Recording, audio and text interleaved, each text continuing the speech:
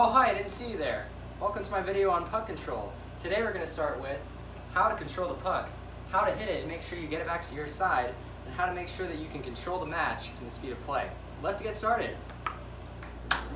So to start, we're going to talk about how to control the puck.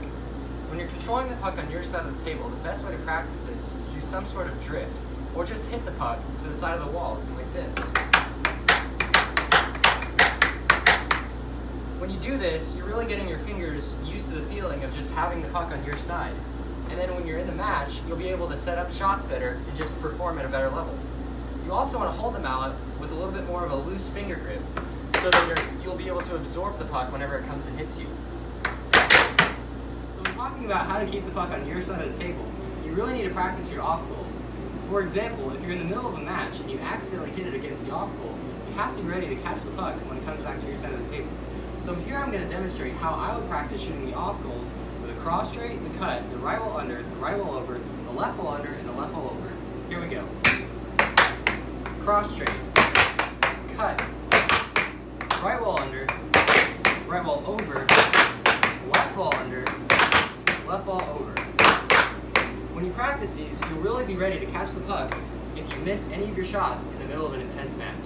So now we're going to talk about how to control the speed of the puck during the match. This is really important because if you're in a match and someone is going really fast and just rolling over you, a good way to get the puck back in your control is to slow down the game and control the speed. So for example, a good way to do this is to keep the puck on your side for the full amount of time, which is 7 seconds, and then shoot an off goal that you know is going to come back to you and you'll be ready to catch it. This will extend the time that you have to shoot the puck, and it will extend the time that you have to plan for each of your shots so that you can perfectly designate which one you want to score with.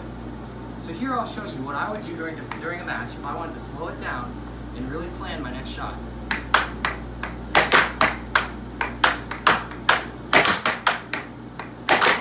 There are many examples of master level players that use this strategy in order to move their opponents and get them to flinch in a certain direction in order to score a specific shot.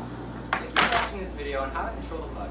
If you like this video, leave a like and share it with your friends, and comment what kind of videos you would like to see in the future. Thanks a lot, and play puck.